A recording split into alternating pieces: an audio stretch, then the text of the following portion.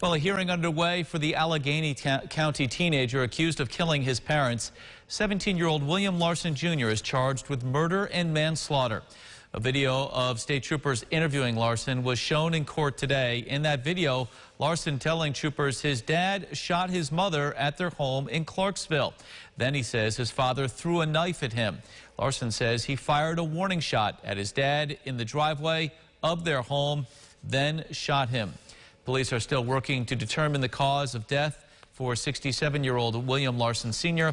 and his wife, 50-year-old Lisa Larson. Their funerals are being held today in Cuba, New York.